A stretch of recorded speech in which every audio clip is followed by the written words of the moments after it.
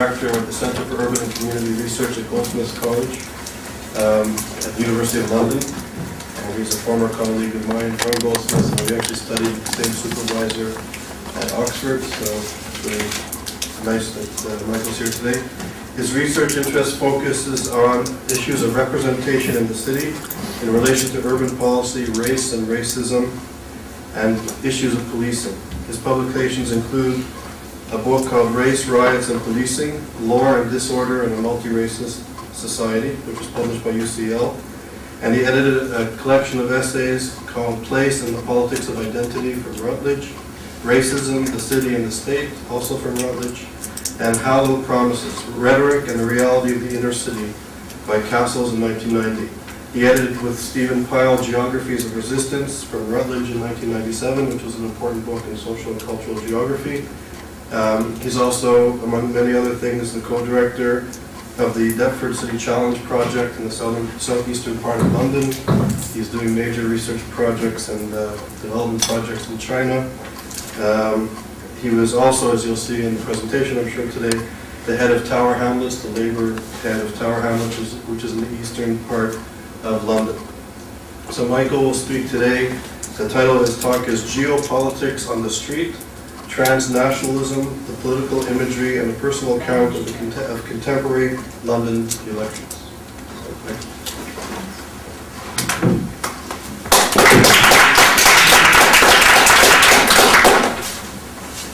Thank you, Charles, and thank you for the invitation. Just to introduce the talk itself, Charles asked me today to talk a little bit about what's been happening in London from a biographical perspective, which is why this isn't a straightforward academic paper. It's a paper that is, if you like, a collision between one part of my life, which is my political career, and another part of my life, which is an academic career. And if you like, the academic interests are the shadow throughout the story that I'm going to tell over about 40 minutes. To give you a little bit of background to the political context which I'm talking about is that inner London, one part of London immediately to the east. London has 32 boroughs. Each borough is responsible for schooling, for planning, for development, for health, has a degree of control over policing. It represents roughly about £1 billion a year organisation. That's about $2 billion a year. And of those 32 boroughs, the borough I was responsible for 5 years and was representative of for 12 years in various other roles, is the London Borough of Tower Hamlets, immediately to the east of the City of London. It runs from Whitechapel, Brick Lane, the old Jewish ghetto of London, through across to the River Lee, where interestingly the first version of segregation in London people don't talk about very often. The first model of apartheid was when King Alfred recaptured the city from the Danes, and the Danes were banished to the east of the River Lee. So on one side you had the Danes, and the other side you had the Angles, as was. But it contains both the New Docklands, the financial district on the Isle of Dogs, which has now is the second largest financial district in Europe in its own terms, has about 100,000, getting on for 150,000 jobs in the financial services. It also contains some of the most broke parts of the United Kingdom, some of the most intense concentrations of poverty. It's remarkable both for its forms and history of exclusion, but also for the moments at which those forms of exclusion have been challenged. Historically, the East End is where Oswald Mosley from the British Union of Fascists chose to march in the 1930s. But it's also where communities of difference came together, Irish, Jewish, Caribbean, among others, among many others actually, to oppose Mosley. And Mosley's march through Cable Street was famously turned away under the slogan, "They shall not pass." It's the place where in the 1980s the first far-right fascist councillor from the British National Party was elected in 1993, the first successful representation of that in democratic electoral politics of the British National Party.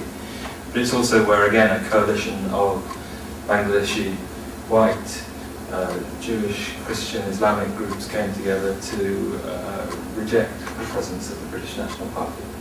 So it is a site historically of both moments of great despair and moments of transcendence of that despair. And I guess part of the context I wanted to talk about today is one where, if you like, to give away the strapline and then hopefully justify it a little bit, it's one where I think it is important to understand the genesis, the genealogy, the cartography, the maps, the routes of forms of intolerance that cross a variety of religious faiths, that include antisemitism, that include forms of Islamophobia, that include forms of faith hate that cross just about each religion, and to understand where they're coming from, but also to understand those political imaginaries in the context of other geopolitics. And so part of the point I'm trying to make, I guess, is that we need a quite careful scrutiny of the genesis of forms of intolerance in order to neither oversimplify their production, nor, if you like, reproduce sometimes their binary and simplistic Manichaean, Schmittian thinking in particular ways. However, I wanted to start the talk. There's a reality show on which covers most endemol productions, sell it to most countries in the world. I don't think they've yet sold it to the USA, so I assume many people will not have heard of it. It's a program called Big Brother. Big Brother is a reality TV show where people are confined to a house for a period of a few weeks or a month or 2 months in some cases, and then all of their movements are scrutinized. It's a fairly horrific form of entertainment. It started in the Netherlands, it crosses, there are versions of this in Australia, in Brazil, in most countries in the world. One version of it in the United Kingdom is a version of Celebrity Big Brother. George Galloway, a politician, could I just ask, how many people here have heard of George Galloway? I'll explain Mr. Galloway in a little bit more detail. Galloway is somebody who was a politician on the Labour left, who sometimes was on the Labour right, came out of the Scottish context, which was marked by a particular politics in the Scottish Labour Party around tensions between Catholic and Protestant, interestingly, but also was involved in the early stages of an NGO called War on Want that he ran, and was involved in a policy around War on Want and the finances of it before he became a controversial MP. He left the Labour Party, was expelled from the Labour Party due to his position on his response to the Iraq War, principally, but also after a history of disputes with the party. He has been identified and alleged to have been a recipient of benefits from the sanctions oil money. Again, that's hotly contested and subject to legal dispute. But in the United Kingdom, he's most famous because he became an MP in the East End of London in the 2005 government elections, when he ousted Una King, one of only 2 black British members of Parliament in the Bethnal Green and Bow constituency in Tower Hamlets in London, which was one of the safest seats for the Labour Party. And Galloway fought that seat as a member of a new party, Respect, which I'm going to be talking a little bit about during the course of this discussion. Galloway is the extraordinary character that I could talk about at length, although carefully, since I'm currently being sued by him, as a number of other people actually. But he is somebody who has a particular profile, but he is, if you like, background to, but not absolutely central to the story that I want to discuss. The reason for the leaflet was because on May the 4th, last year, May the 4th, 2006, on the night before a set of local elections, I found myself the subject of some dispute about this particular leaflet. Mr. Galloway, this character here, had joining Big Brother house in the celebrity version. It became kind of famous in the end. What happens in this particular reality TV program is that the intensity of publicity tends to build up as the participants in the program don't realise that they're being subjected to a set of almost Pavlovian or Skinnerian tests of the way that they might behave. So recently, again, people in the room may not have been aware of this, but there was the version this year, the 2007 version of the Celebrity Big Brother show, involved a Bollywood star, Shilpa Shetty, who was subjected to racist abuse of fairly poisonous kind by some of the other participants in the show. It was then beamed across Britain, but then became a matter of global significance as her abuse became significant in India.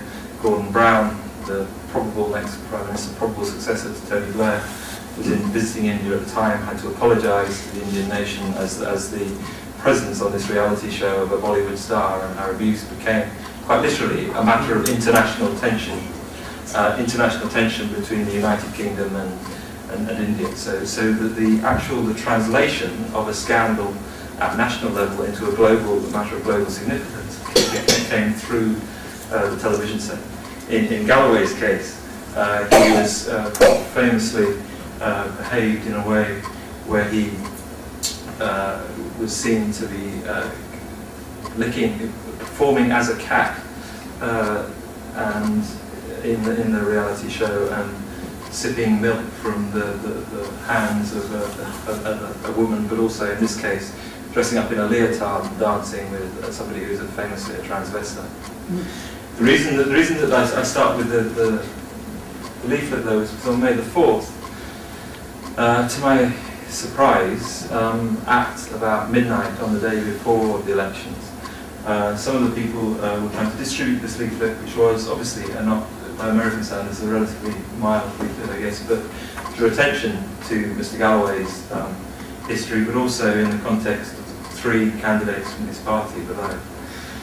And as a result of distributing that leaflet, I found myself trying to negotiate with some representatives of Islamic Forum Europe, who are one particular body that I'll come back to in the discussion, but who were suggesting that this representation was itself a form of profanity. And the surreal nature of the conversation was that they were holding at, or some friends of theirs, again, I choose my words carefully, held at knife point the people who were distributing the leaflet, and we had a slightly surreal debate at about 12 o'clock, 12:30 in the back streets of the East End of London about whether it was possible or not to distribute this leaflet, with the suggestion being that it would be all right if the leaflet was distributed with the figures in the bottom half cut off and the top half being distributed, but not with the implication that the profanity of the cross-dressing spread to the people below. And I suppose what I want to try and do is try and make sense of exactly what was going on in that slightly bizarre, slightly surreal, frankly, slightly frightening moment.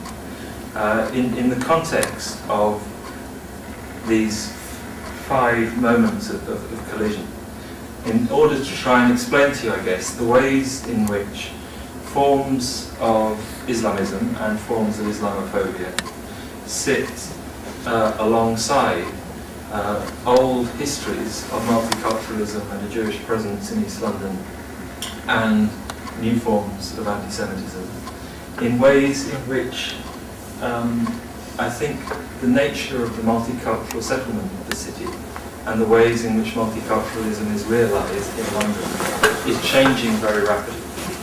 And if we're to understand this change, I think we need to understand the ways in which forms of imaginary community spread themselves globally in a way in the 21st century that is new.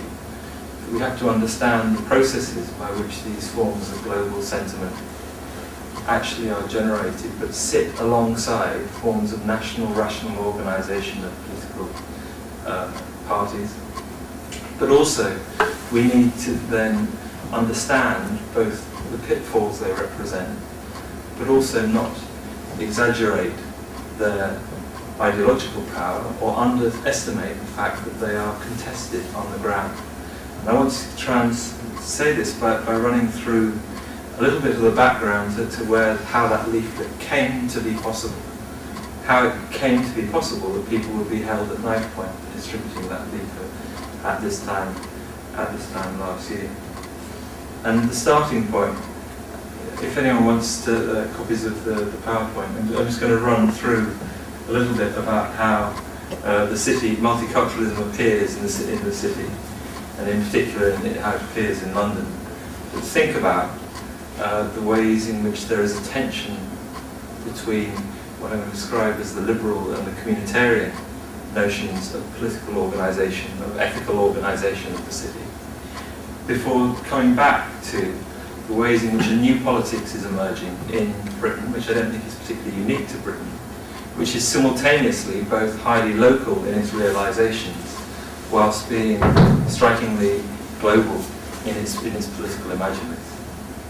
In other words, if we can understand the interplay between the global and the local, some people describe as the globalization of politics, can we begin to understand how new forms of intolerance emerge, as well as new political campaigns that try and address that intolerance.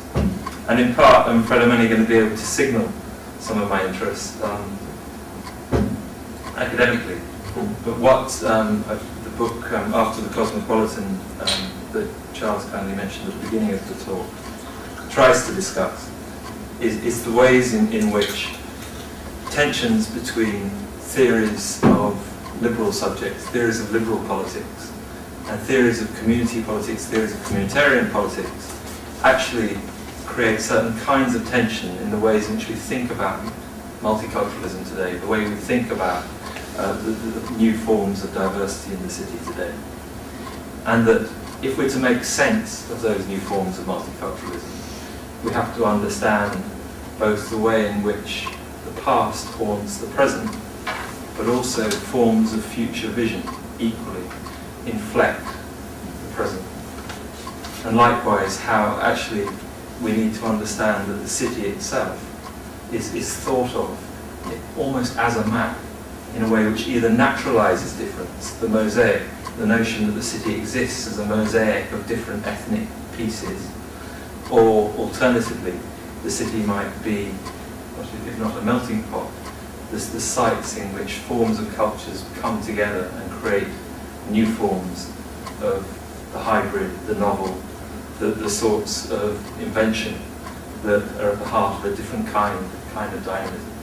And so these tensions that come out of the spatialization of the city, as well as the histories of the city, actually might make us, again, think slightly differently about where intolerance comes from and where it might be going to. In a full realization of the two quotes, I won't go through both of them, but the one in particular, Amos Oz's point that there is a tension between peace and justice. Peace requires compromises, where justice detests them. And I suppose what I'm trying to do is begin to get to a point where we think a little bit more carefully about what is going on in forms of rhetorics of nationalism I'm highly suspicious of, rhetorics of Islamophobia, which are undoubtedly growing in the context of contemporary United Kingdom, but also the forms of antisemitism that have emerged more recently on the ground. And in part of doing this, and again this may be may or may not be of interest to people here, I hope it's some, but one of the things that interests me is returning.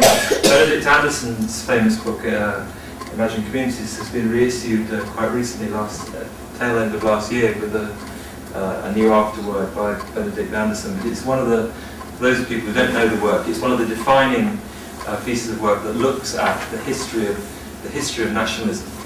And it is part of that work, what Benedict Anderson tries to do, is to understand where sentiments of nationalism come from, how they become particularly strong in the late 19th century, and dominate the 20th century, and they're almost naturalized in the 20th century as a normal way of organizing society.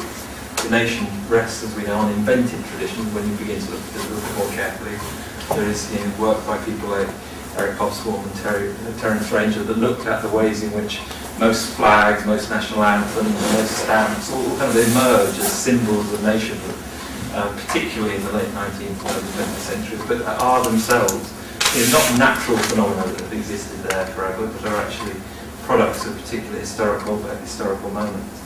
And Anderson's logic in his work, importantly, I think, was, and this is a quote from the original, that a sense that at the heart of the imagining of the nation was a corollary dissipation of religious affiliation, and that sense of, if you like, transition, permanence through time, which Benedict Anderson in his work identified very much with print and the rise of popular literacy, gave a sense of the nation giving purpose, of humanity perpetuating itself through time in a way which displaced and followed on from Anderson's, in writing in the late 70s, early 80s, suspected disappearance of religious faith.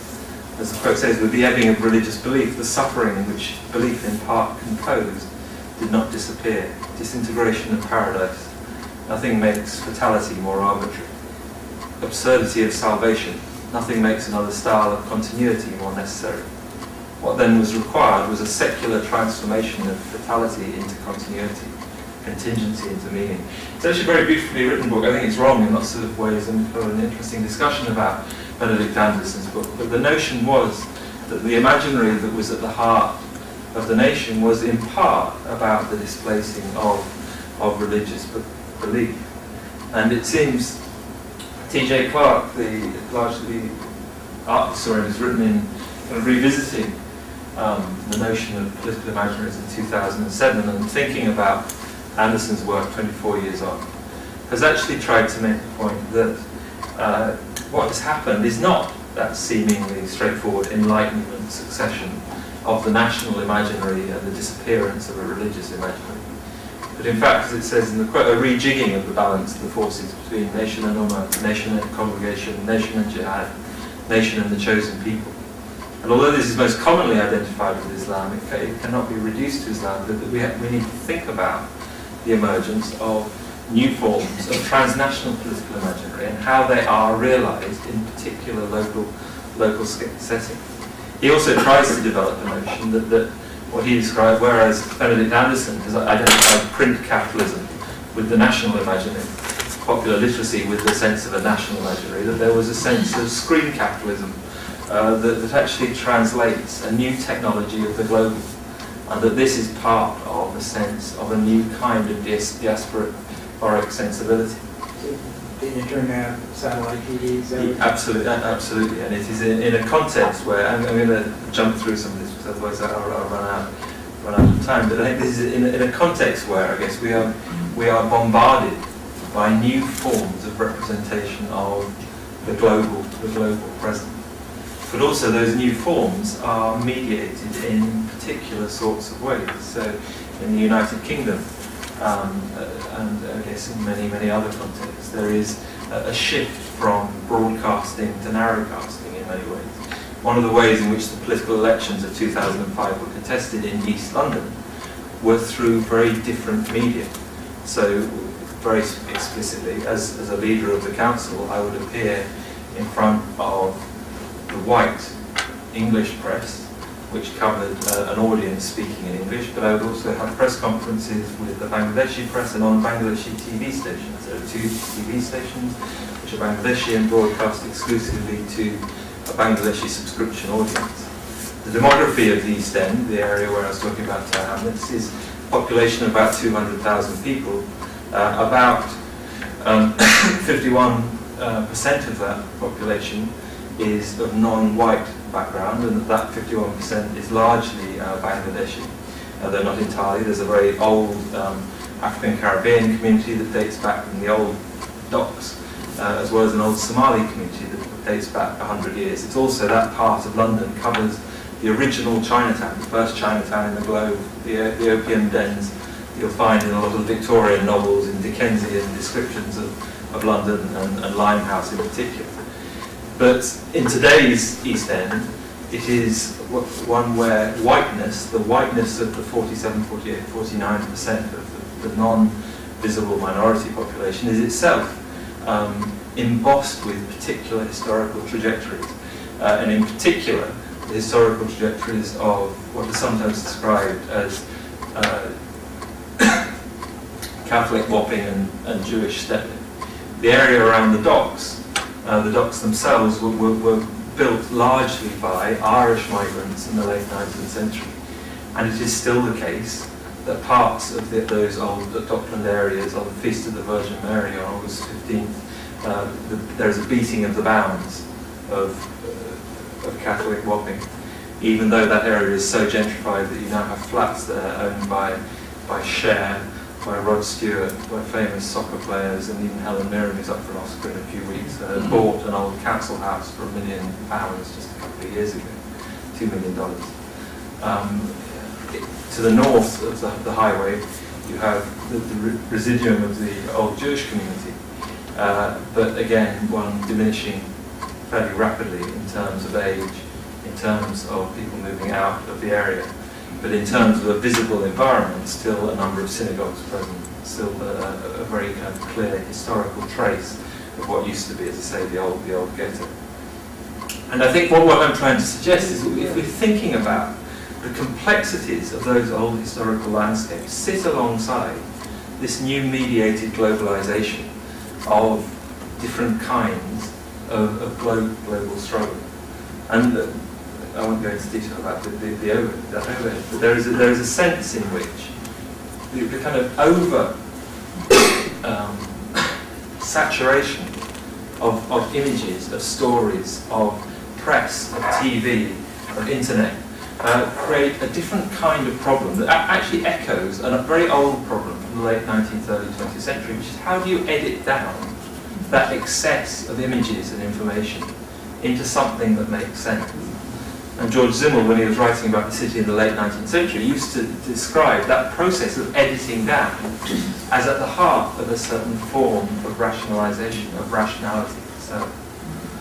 And in a sense, what I want to try and suggest is that the notion of the city that sits, this is an old map of London, a famous map that from Nicholas Abercrombie in the 1940s, that you kind of define the little blobs of communities and as the city as existing as these sets of tight little geographical communities existing one alongside another implies a particularly strongly communitarian vision of the city itself. It is one that has a value at one level. It's not one I want to just kind of discredit or discard, but this particular kind of version of the communitarian, the known parts of the city that are made up by their small pieces, actually valorizes some things. It values some things and discredits other things. It values a particular sense of the local, the known, and the things that we hold dear to us. But it also actually tends to value the past. And there is a different kind of scholarship, a different kind of politics that has tended to suggest that kind of valuing of the past might be problematic. Hannah Arendt, the famous scholar around the public sphere and public debate, that actually talked about the importance of the present and the journey human beings need to take to become adults, to be free of memory's chains, to live now. So the point that I'm trying to make is that within traditions of political thought, there are very different takes on the extent to which we value the local or value the historical. Precisely because for some people, valuing the local and valuing the historical is about recognizing where you have come from. But for others, there is a way in which that obstructs the way to create new political presence and possible political futures.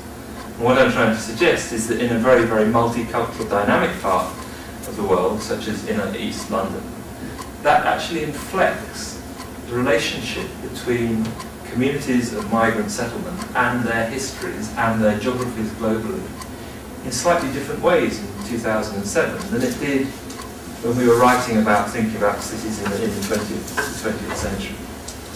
I'm going to skip this actually, because what I want to try to do is just give you a little bit of a sense of what happened in East London in 2005.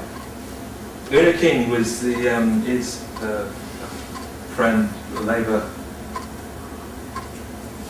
member of Parliament whose mother is Jewish, but her uncle is Tom Stoppard, the playwright, some of you may know. Her dad is Preston King, who's an African-American political scientist, and she was one of the first 2 British black MPs in the House of Commons in Westminster. And she sat in the House of Commons for 2 terms, from 1997 to 2005. She was, kind of, without going into a huge amount of detail, she was well known as somebody who was intelligent, sharp, photogenic, predicted to go very far politically. She tended to blot her political copybook by actually opposing the government around certain immigration legislation in its first term from 1997 to 2001. But as one of only 2 British black MPs, she had a particularly high profile media presence. And controversially, and I have to say, I personally disagree quite strongly, she supported the invasion of Iraq publicly on grounds that were consistent with positions she had taken historically. And so much of what I say, I assume on several things I assume that I will say I will disagree with some people in this room and agree with others maybe, but I personally was strongly opposed to the invasion of Iraq. But Una came out publicly in favour of the Iraqi invasion and therefore became a subject of a particularly intense political debate at a local level. Her constituency was majority Bangladeshi, and her support for the invasion of Iraq became a matter of major political substance. And in particular, she was subjected to a growing amount of abuse about it. That was what led up to Mr. Galloway actually standing and creating a new political party initially in East London known as Respect, which drew together broadly the Socialist Workers' Party that stands to the left of the Labour Party, along with a number of groups that were broadly associated with a particular strand of Islamic politics in contemporary London. And it's an important marriage of different forces. And what happened in the end was that in the 2005 campaign, the national campaign, there was one of the most vicious political campaigns that had been seen in the United Kingdom over the last 15-20 years. A lot of very strong personalities, having been involved in politics in that part of London for over 20 years. I'd never actually seen anything as poisonous since the late 1980s, when the British National Party, the fascist party, were last strongly active. Una's identity, which was always important, and I think this is an important distinction to make, it had always been important, the fact that she was in a largely Bangladeshi part of London, that she was not Bangladeshi. So there had always been a strand of race politics about her identity, about the non-Bangladeshiness of her politics. But in ways that were quite disturbing to see at the time. When she was elected, was it with a large majority? It was with a large majority, although with a reduced majority on her predecessor, because there had been a debate about whether there should be a Bangladeshi MP in 1997. And so it was an issue that she was a black British woman who had been elected in that Bangladeshi area. But what became commonplace in the campaign in 2005 was a number of attacks on her personally as being both black and Jewish. And there was a series of kind of recorded incidents, and she's written about this herself, so I don't want to go into any great detail, but having been present on a number of occasions, there was a sense in which, you know, she would use the language that she was told to fuck off, black Jewish bitch, and a lot of very, very nasty and quite increasingly kind of populist attacks on her identity, which hadn't been part of the various kind of ups and downs of local politics to the extent that had been common. And what I just want to do is the second of the 5 moments of, if you like, politics in the East End that I want to dwell on for a second, is through a particular park. I don't know how many people actually know there's the song by the Small Faces, who were kind of pop group in the late 1960s, early 1970s, called Itchycoo Park. Itchycoo Park actually it was a song that was named after the itchy parks of inner East London. Itchy because they were full of tramps with fleas. So Itchycoo Park actually was a song that was written about this particular park and a couple of other parks, which is known now as Outer Valley Park. And the reason I want to kind of go through this is there's a lot of kind of interesting, weird background about this particular place. It's alleged by some of the kind of psychogeographers of London that in this drinking fountain, if you look through the hole, this is an old 12th century construction that you can see down one of the old ley lines of London. But there's also actually the park where the person who executed Charles I is buried in the park. It was an old church that's bombed out, and it's also the site of kind of political gathering in one very small part of East London. Just near here, just near that gate that you see up there, in 1978, in one of the most horrific racist attacks in East London, an old a Jewish garment worker, Bangladeshi rag trade worker, was walking home and was attacked, beaten and killed in one of the most vicious racist killings of the late 1970s. His name was Outer Valley. And the council renamed the park after him to commemorate his death and his murder. So from 1979, the park's been known as Outer Valley Park. Interestingly, every single year, from 1979 through to 2007, the park's name, Outer Valley Park, was painted over by people who resent the renaming of the park after a Bangladeshi garment worker. And each time, every year, the name is put back on again several times. This actually has diminished in the last year or so, but not by much. It's still regularly.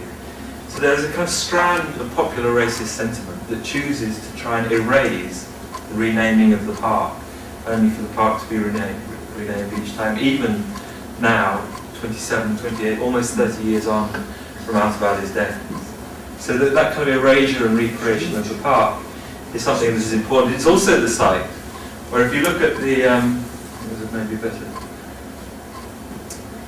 at the corner of the park, the Bangladeshi community created a memorial, a Shahid Minar. The Shahid Minar you can find in Dhaka, you can find in Oldham, you can find in various spaces of the Bangladeshi diasporic community across the world. It's also, what it is an interestingly kind of modernist structure that commemorates the language markers of 1952.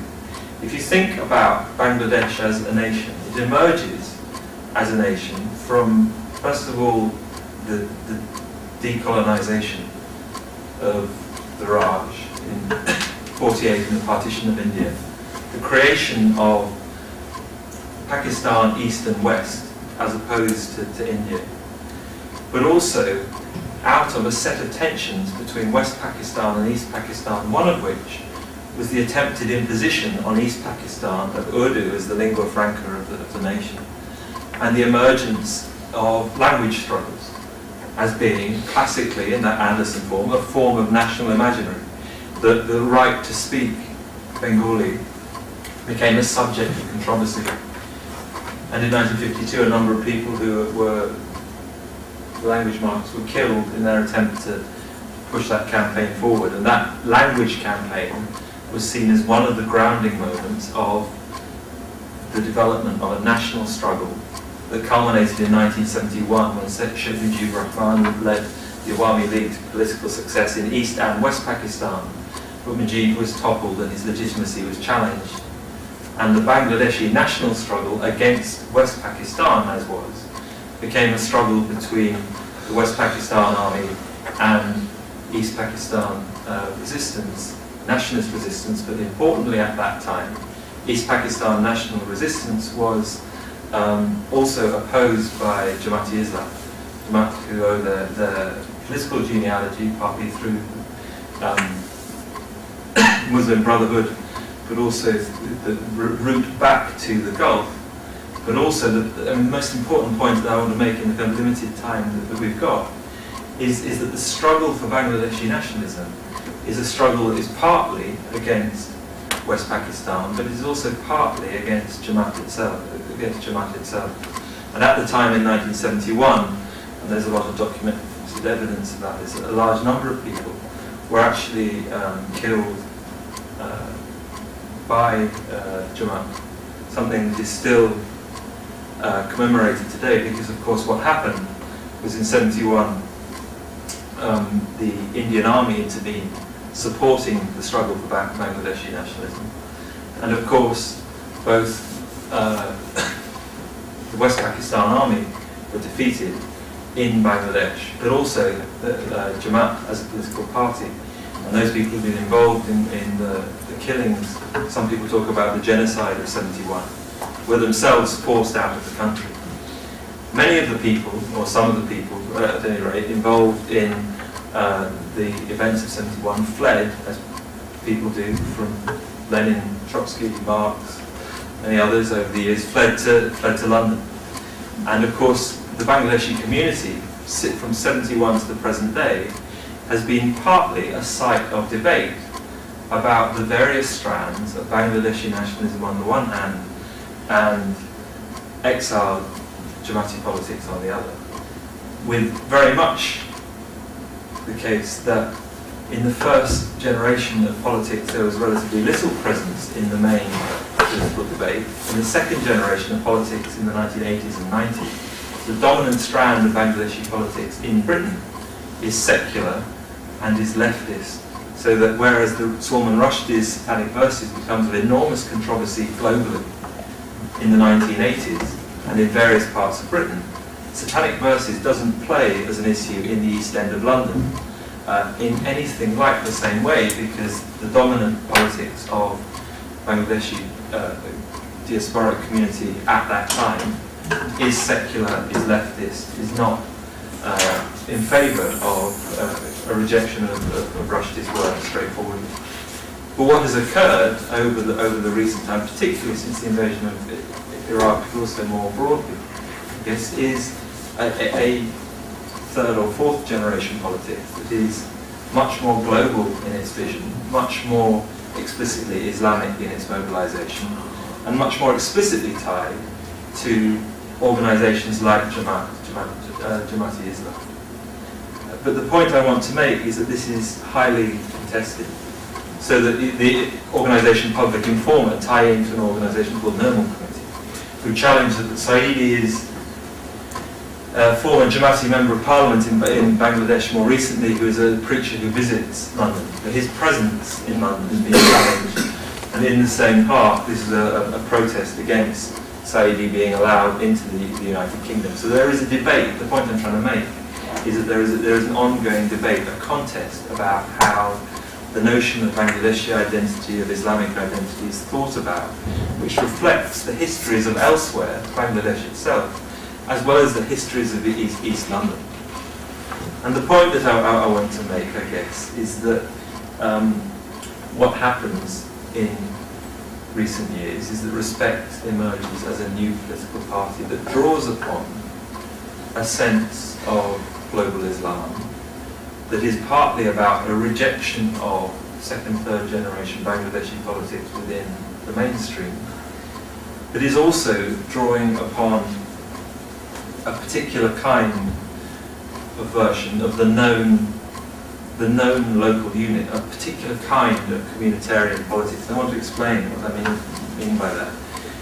But very straightforwardly, again, for those of you that are interested in it, I think the fact that there is a tension between the conventional politics of liberalism, I don't mean it in the kind of the pejorative context in which it's used journalistically in both the US and the UK sometimes, but a politics that emphasises human rights, that emphasises the importance of the individual, that emphasises the importance of the ability to debate the political settlement in the here and now, is one that can be inflicted by, there's a liberalism of the left and there is a liberalism of the right.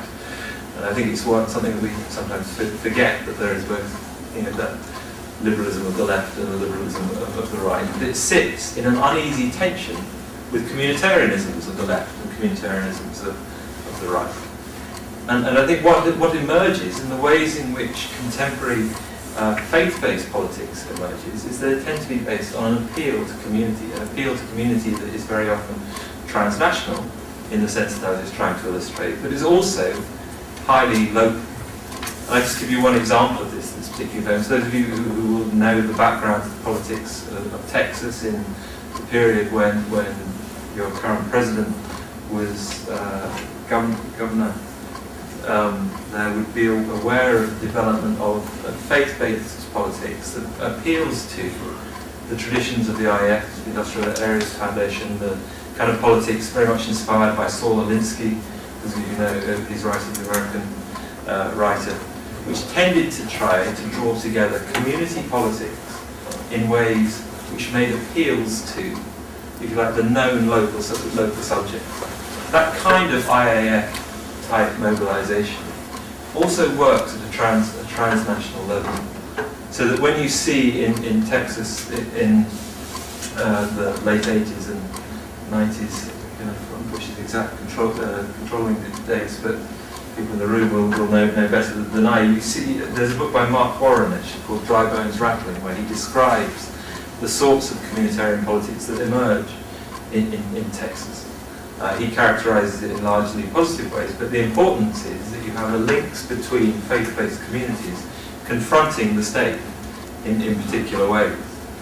That kind of politics has actually been translated internationally, so that those faith-based alliances actually do work together on training programs where the known, what I think we might almost call the global familiar, the neighborhood, the family, certain kinds of moral issues become foregrounded across faiths, and they become quite a powerful way of mobilizing social groups.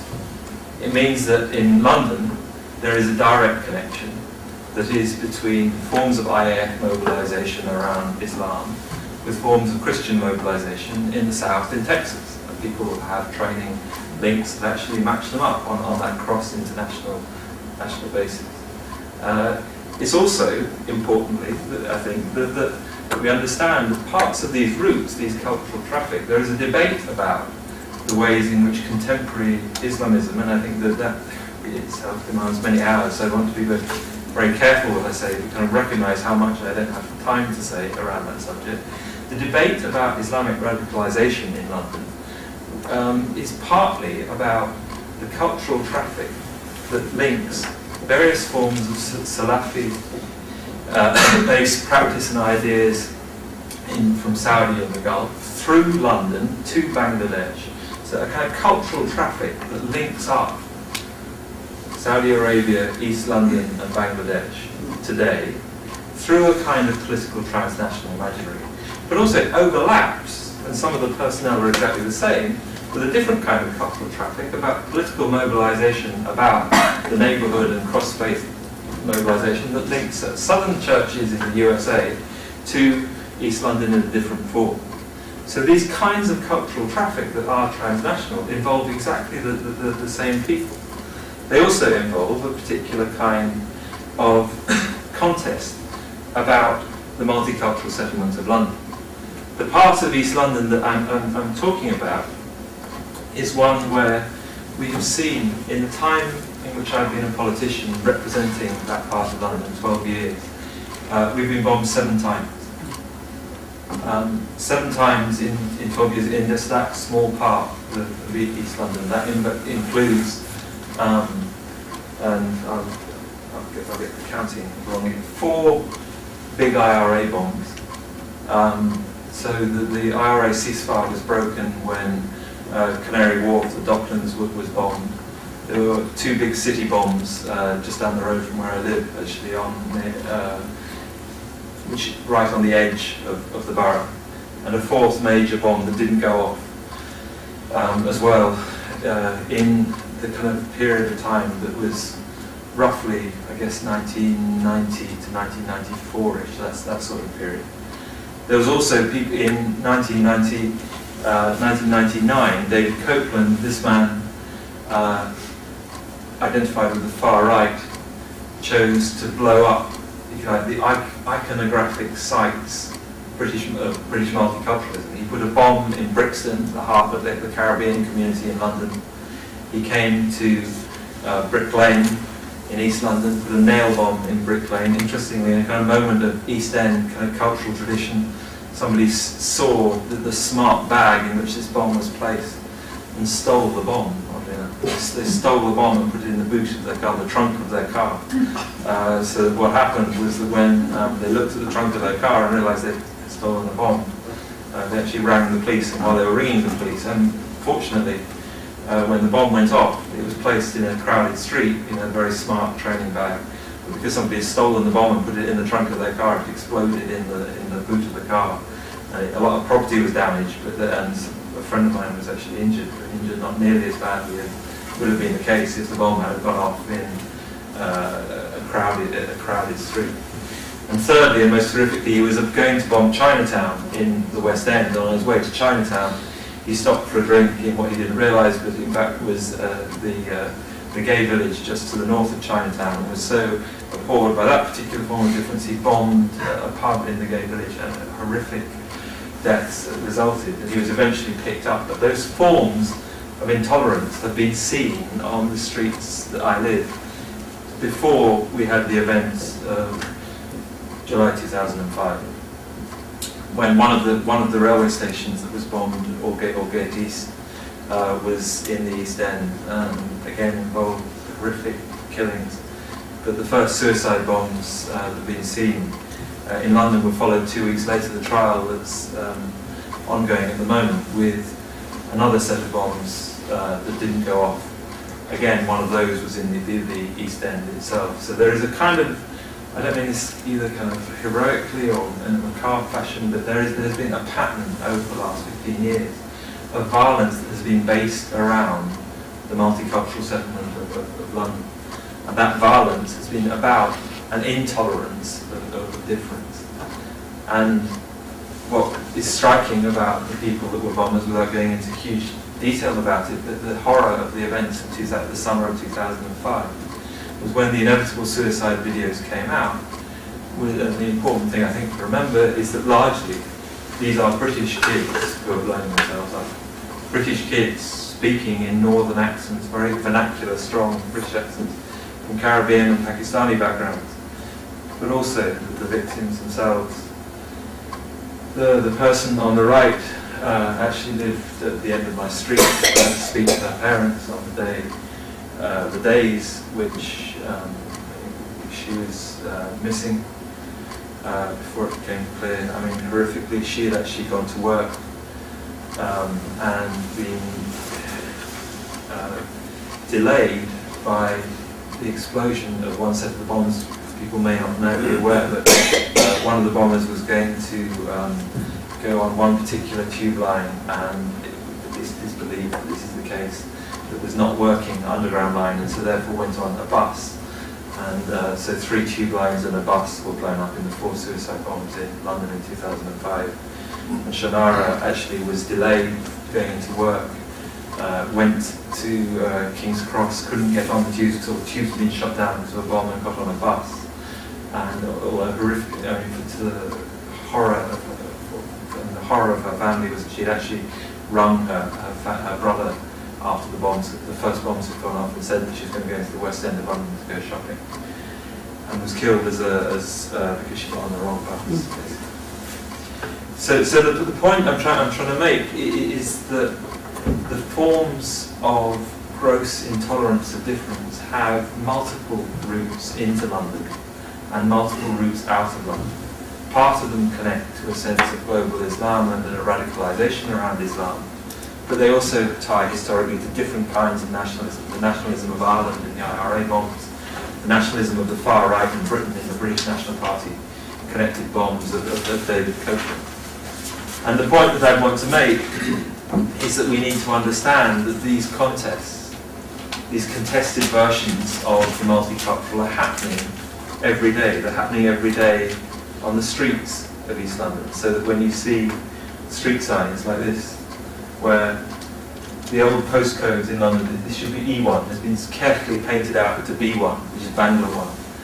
Bangor Town was initially a term of abuse used by the far right about the area around Spitalfields, but was then embraced by people locally and turned on its head, as often with those forms of abuse, into a sense of celebration of Bangor Town.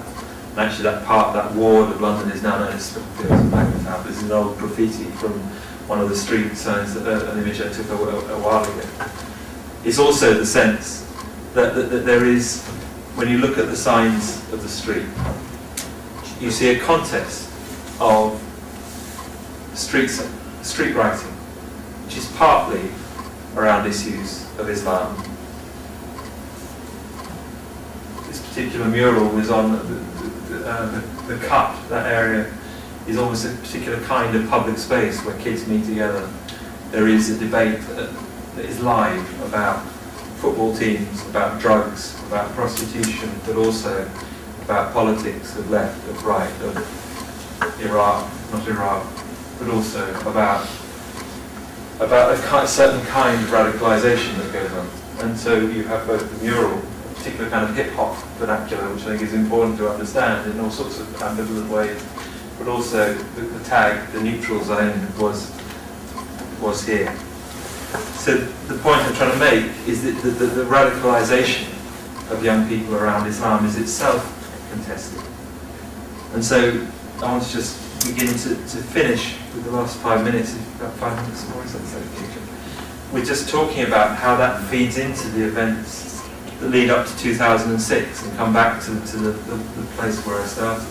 And the campaign that generated this party called Respect, that drew together Mr. Galloway's interest, the Socialist Worker Party interest, with a particular form of political Islam.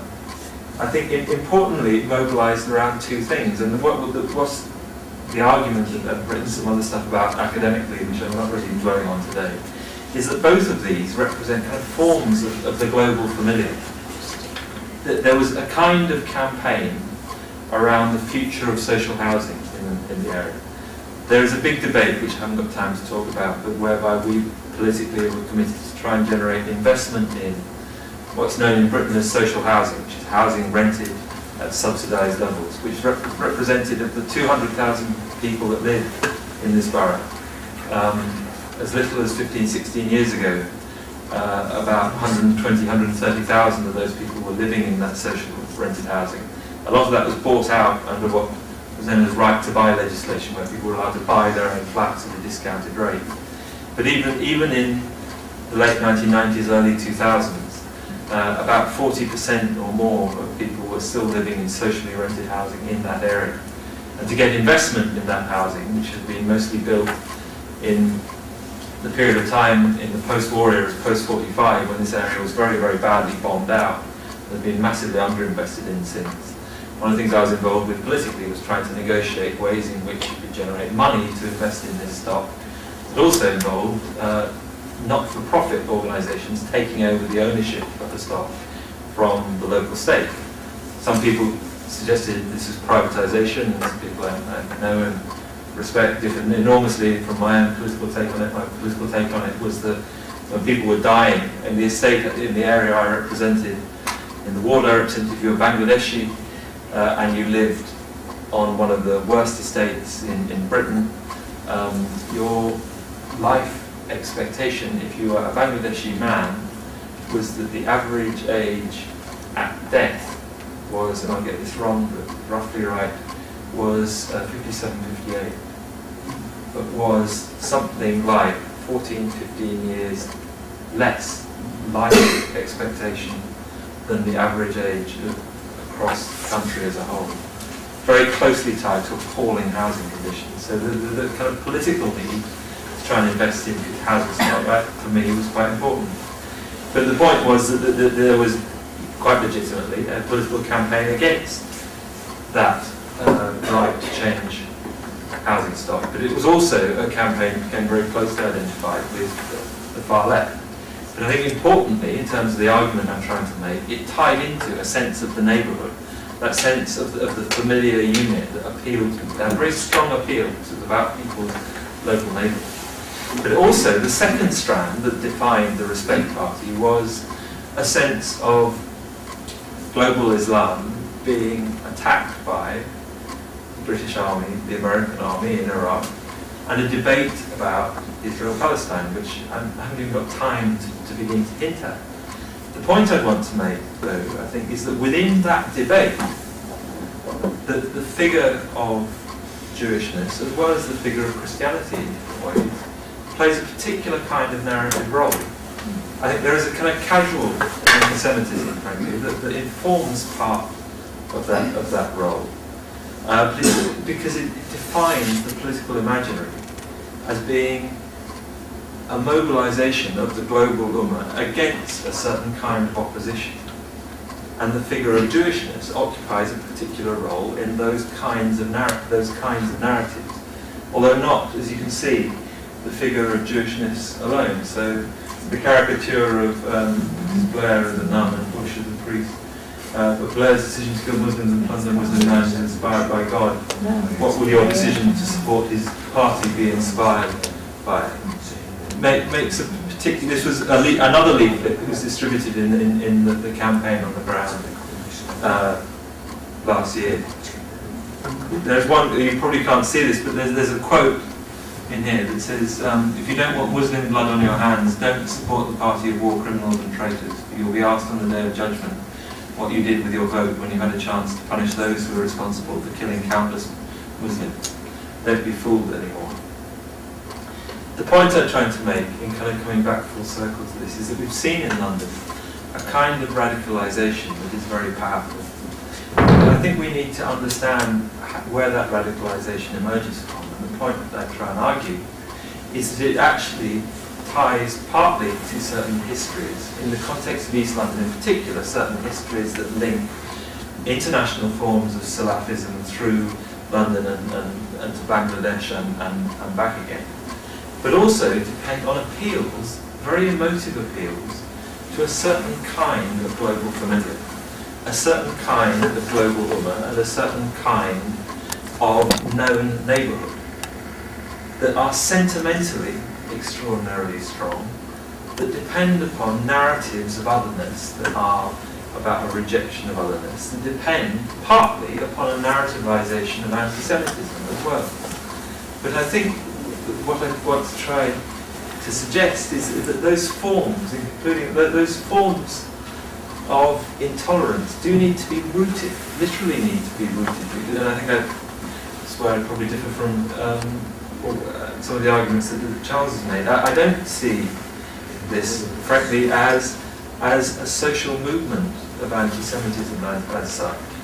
What I do see instead is that what emerges is the creation of new kinds of political imaginaries that depend upon certain kinds of otherness reinforcing their stories, certain kinds of hatreds being reproduced.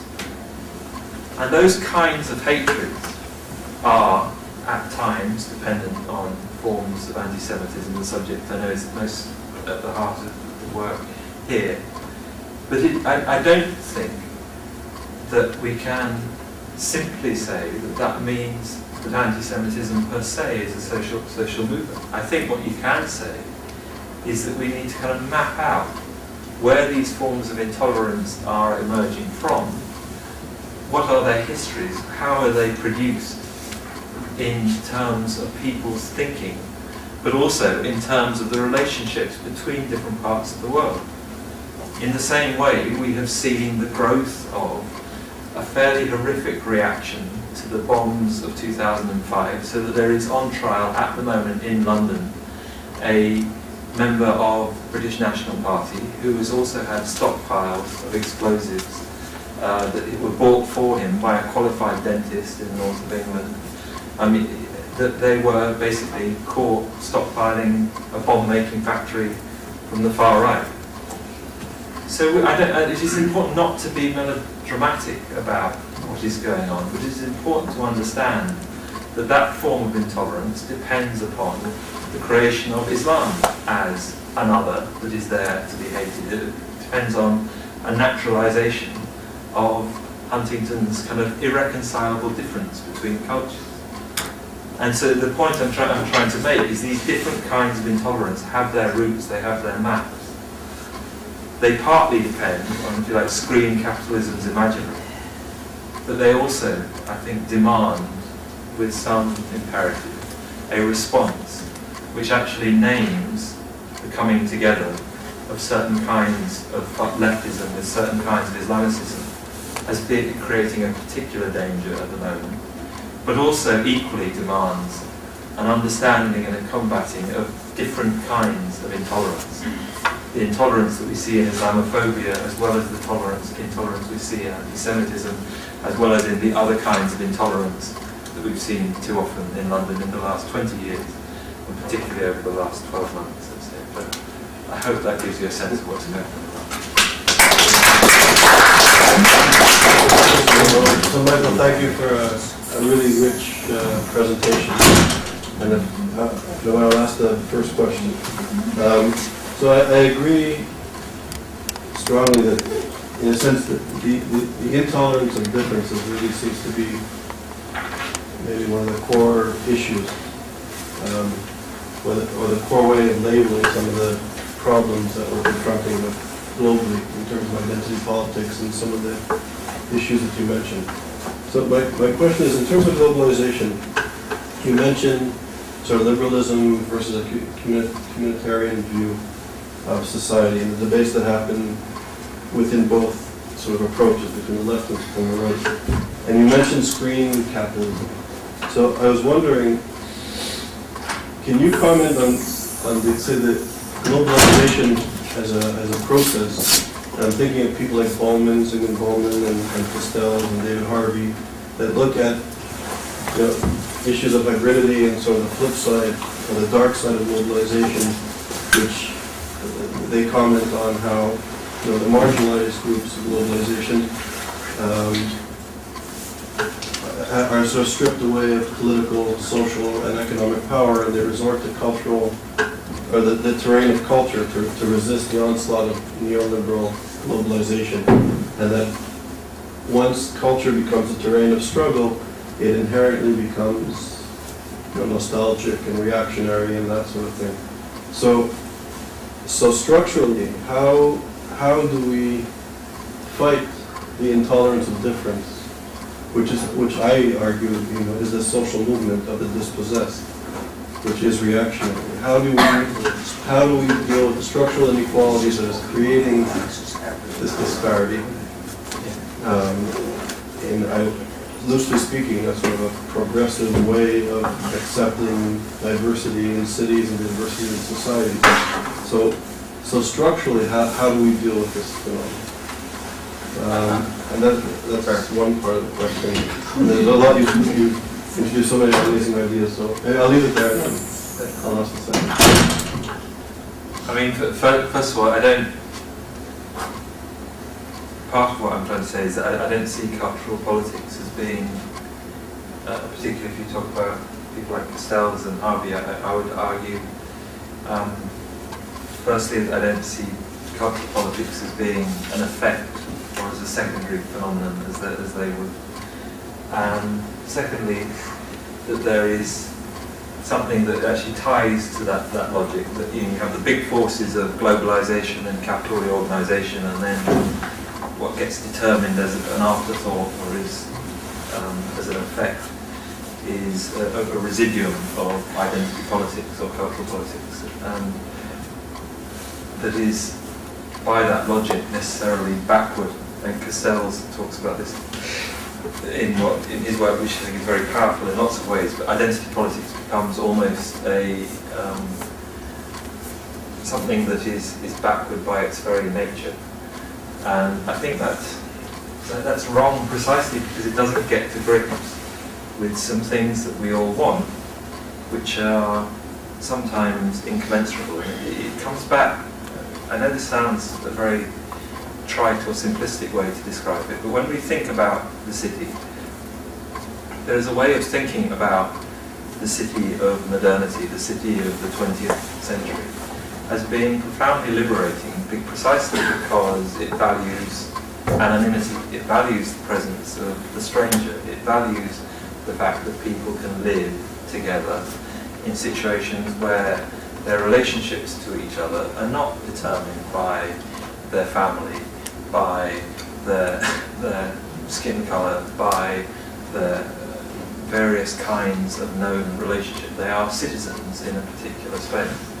And that kind of writing that values the anonymity of the city, that values the rights of the city, sits in quite a strong tension with the kinds of writing that quite often we might like as well, that tends to value the cherished and known spaces of community. So writers like Jane Jacobs, talking about New York many years ago in Greenwich Village, would talk about the value of the spirit of community, the history of community in that particular part of town. But that spirit of community, which is partly about the fact that crime levels are low because everybody knows each other and looks at each other, is partly contrary to the fact that the knowing and looking and nosiness of community is partly about the suppression of difference, whether it's the emergence of gay communities or Marshall Berman, who writes a fantastic book called Solid Nuts into Air, talks about the problem with Jane Jacobs being that her Greenwich Village that she cherishes so much, and the city of New York that she cherishes so much, is the city before the black folk get there.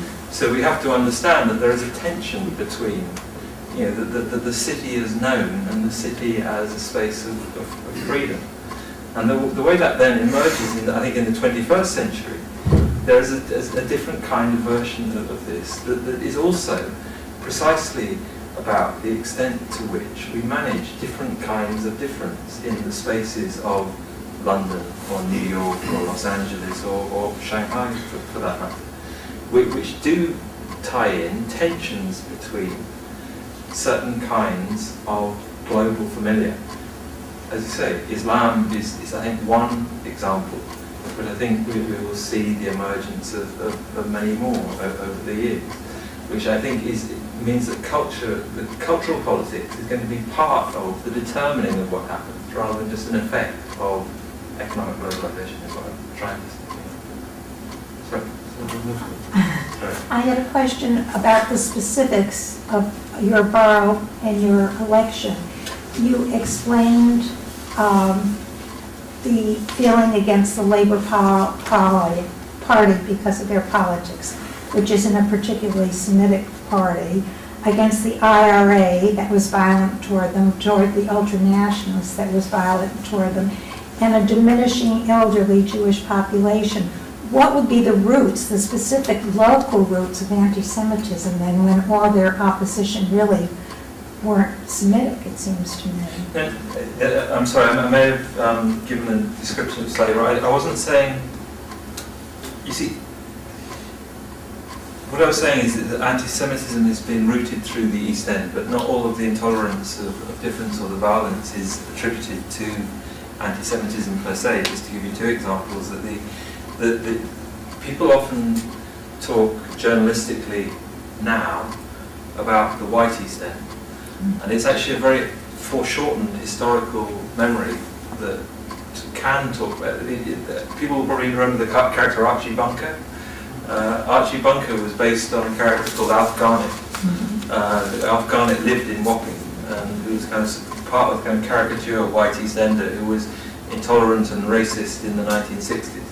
And the White East End is quite often talked about unproblematically when it really contains these very different traditions, the Irish tradition, Jewish tradition, all in that part of London. So the area As it happens, my family, my mum was born, and my grandfather was a policeman in the Wapping area, which is still Catholic, excuse me. And it covers that the Catholic Irish bit is still there, but also they're getting old and moving on, although you probably say this even on camera, but the crime family that controls Wapping is still Irish.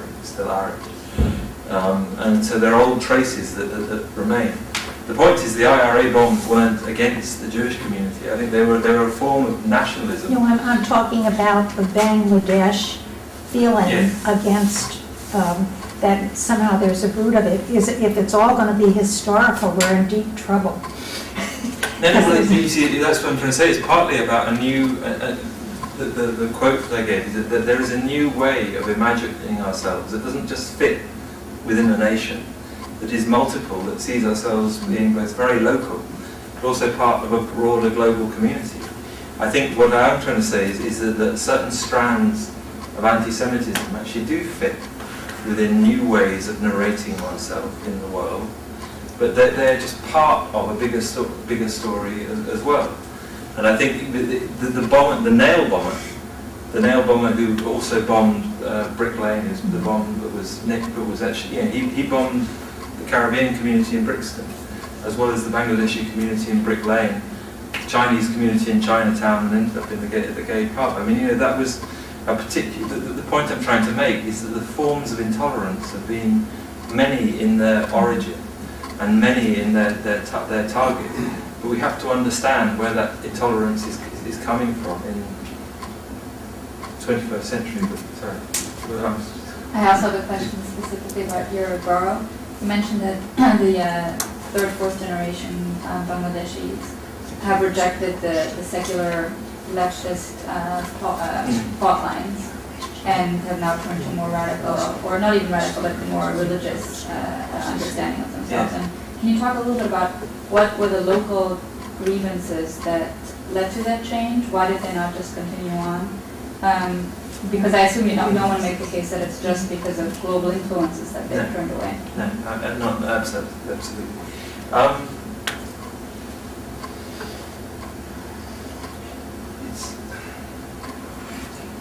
I think it's hard to give a single, a single story because part of the second, third generations politics was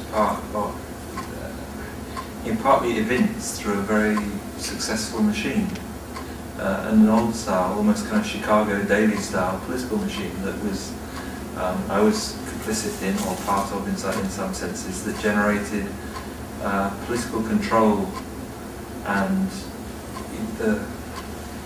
without I could spend a lot of time giving numbers and facts and figures and personalities, but basically a secular left machine that included friends of mine that used to go, after 10 o'clock you'd go drinking in the pub and playing cards and gambling, which I probably shouldn't have done, but that's what we did,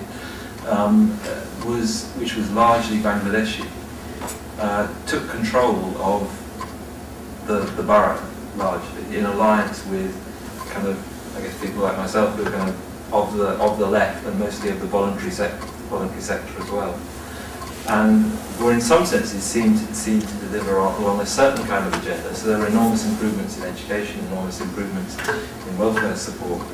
At the same time, I think what was the case was that many of that generation began to move on, and move out and get on. Many of the bits of the machine, I think, became rotten in particular ways. Some bits of the machine seemed to be corrupt, not the whole machine itself. There was also a sense of growing debate about the way in which that machine was seen to deliver nationally, as in, it was addressing local debates fairly effectively, but at a time when the issues around the war in Iraq became increasingly significant in the beginning of the 21st century, but also going back before then.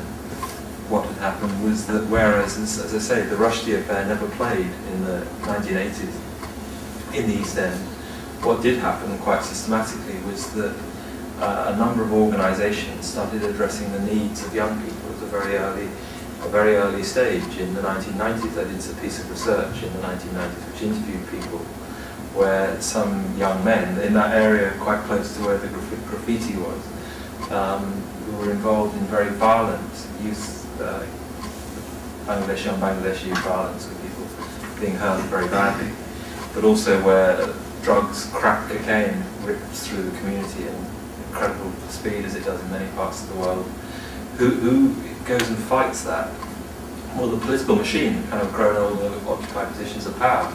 Who's there on the street at that particular time? Young Muslim organisation organises, but also informal. One of the people I know who is a kind of flawed person I've interviewed several times with an academic hat on, was very violent, involved in some things I shouldn't even say, but some pretty horrific stuff. Finds God, finds faith, and in finding faith he finds a certain kind of Islam and starts, in his case, he started kidnapping kids and making them go cold turkey while he was reading the Quran. And so Islam becomes a kind of radicalisation on the street that ties into some fairly grim socio-economic realities that are still going on, notwithstanding some of the good things that the Bangladeshi machine is delivering. So the Bangladeshi machine become the establishment. Those people that see the establishment as not good enough are increasingly attracted by a number of people who are increasingly radical. At the same time, the distance from 1971 grows.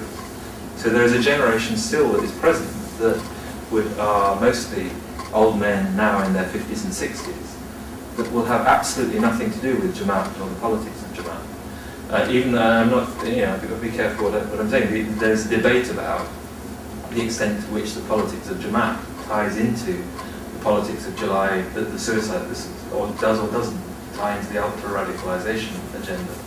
But the point that I make is that the growing Islamization of some of the young people is in very much a kind of generational sense, something that some of the people who are now in their 50s or 60s see as being deeply troubling because of what happened in Bangladesh in 71. So the distance from 71 to 2007 gets played in very different ways according to where you stand personally, what your life chances are in terms of whether you're a kid caught up in the street in the drugs wars or the gang wars, which have involved guns and knives and all sorts of politics around that sort of stuff, as well as debates around what's happening in Palestine, Israel, Iraq, Iran, and so on. So there is a debate that is simultaneously about what's happening over there and what's happening very much here, going on at the same time. Thanks. That's sort of. Sorry. One thought I have about listening to you is that, there are, it's almost impossible to have a well-mixed community that will sustain itself as well-mixed over a substantial period of time. I'm thinking of some of the work that Tom Schelling did years ago, where you take two groups and you basically give them very simple preferences, which is, I just want to be in a place where I'm a simple majority. Not that I'm in a neighborhood that is overwhelmingly white, overwhelmingly black, overwhelmingly Jewish, but I just want there to be one more.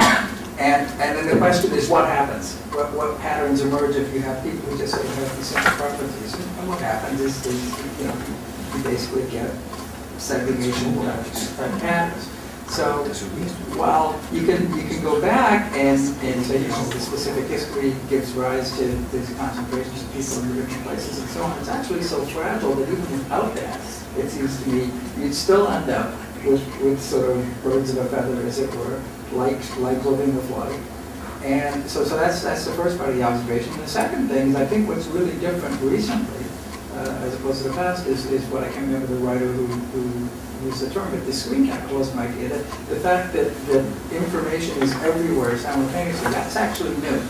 That's something that wasn't always around.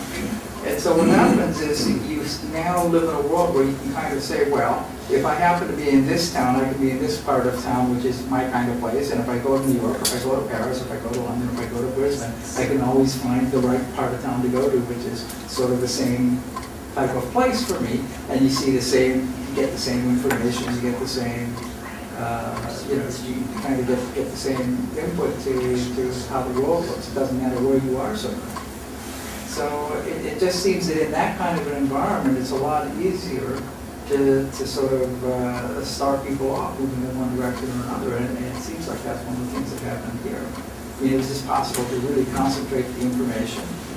In this respect, campaign, pick on a couple of themes, you know, really fuel the situation. With the information from the Middle East that you were suggesting. I guess what I'm worried about is that because if the only way to explain what's happening is you go to every city and say, well, there's all these unique circumstances there, then in a sense, in a way, it's not really an explanation. It's a description of what happened in that place. And what I'm suggesting is that